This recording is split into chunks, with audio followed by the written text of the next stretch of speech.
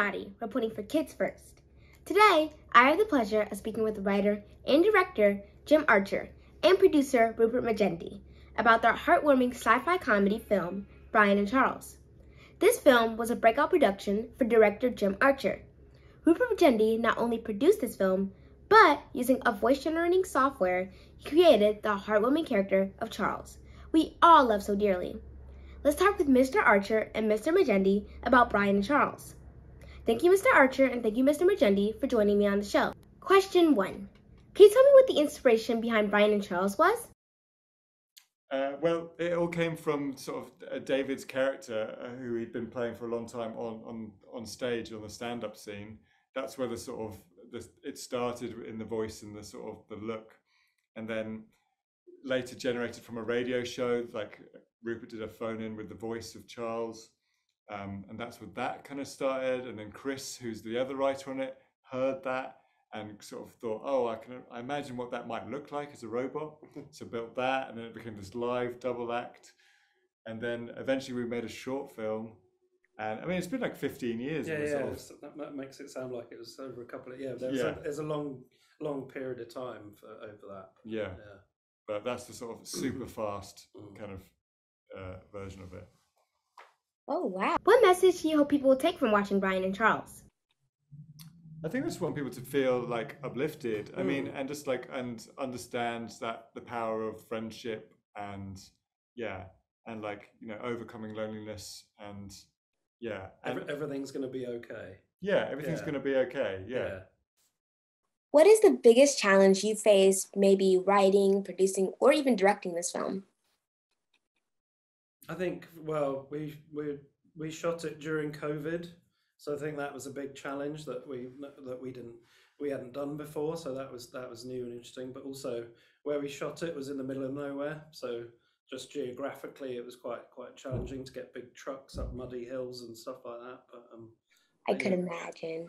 Yeah. Also, just laughing on set. I think there's that's good, like a lot of like, you know, it's really, Charles is really silly, and so just sort of like getting through takes where he's really unpredictable as well, because Chris in the costume can't see, so he's just bumping stuff all the time. What is your favorite scene in this film? My favorite scene I think is where it's quite a simple one. It's where Brian first shows Charles the outside world, where like he like looks like across the countryside for the first time, and Charles asks what birds do, and like and oh no, can birds do what they like? That's the line. Like I love that line. And then sort of Brian gives this kind of looks to camera, and then Charles gets scared from the birds. I just thought that whole kind of sequence is sort of like sweet and then really funny, and What's your favourite scene in it? Good question. I don't think so. I mean, like we sort of, I feel like even if we had loads more money, we still would have kept it in a similar style.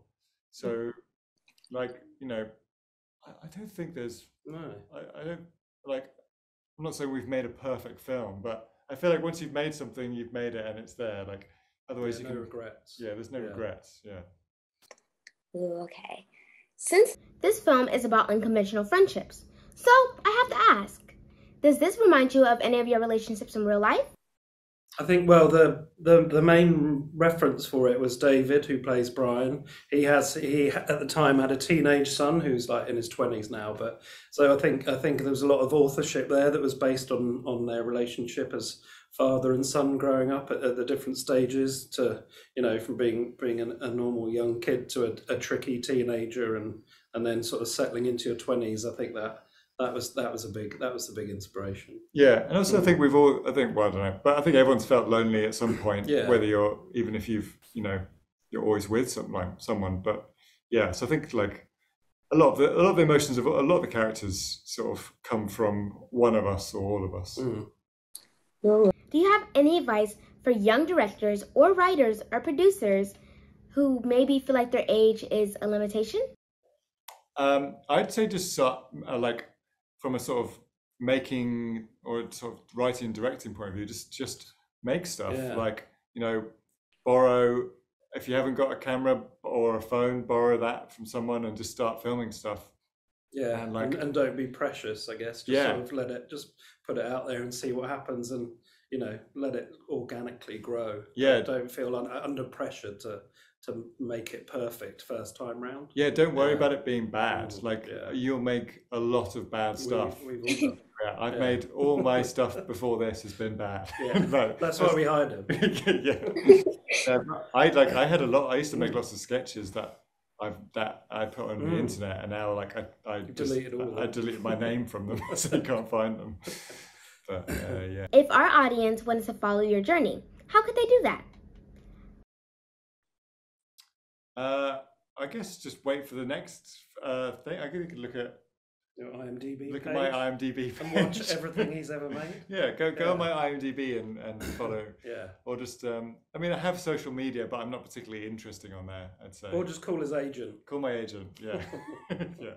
Call my agent daily and just ask what I'm up to. Everything. Thank you, Mr. Archer, and thank you, Mr. Majendie, for talking with me. I'm Hanadie, reporting for Kids First. Be sure to like and subscribe to our channel to stay informed about upcoming films. Thank you. Bye. I want to go to Honolulu. Charles, what's he wearing? It's my Hawaiian hula skirt.